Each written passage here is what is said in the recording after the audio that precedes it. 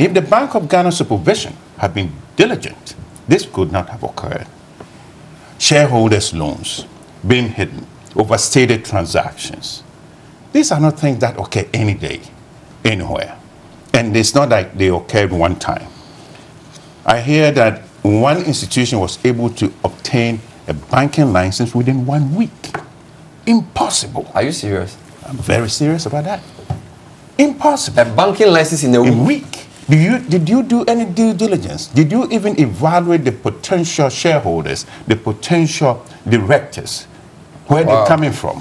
Where's the money? If they said, okay, we have the 100 million, or the 400 million, or 120 million, where did it come from?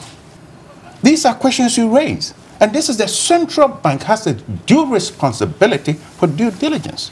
So let's not gloss over the bank's responsibility because Bank of Ghana has now waked up and said, oh, okay, they made a mistake on whoever were connected with this. So you are saying that the Bank of Ghana itself is part of the problem? Of course. If we had adequate, competent people within Bank of Ghana who could do due diligence and analysis of banks' potential licensing requirements and also review periodically the operations, this could never have occurred.